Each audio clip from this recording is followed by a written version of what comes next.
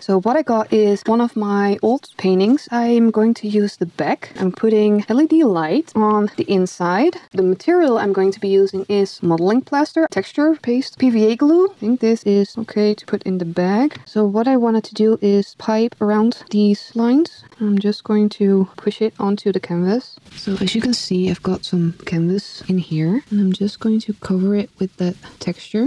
And you can immediately see the difference between the two. Just going to darken up these areas. So I'm just going to take a dry fluffy brush and some white. Just going to run it over the surface, paint the whole background black. I'm gonna put on the top, and then it's time for the final reveal. If you're burning with curiosity, you can find the end result on my YouTube channel.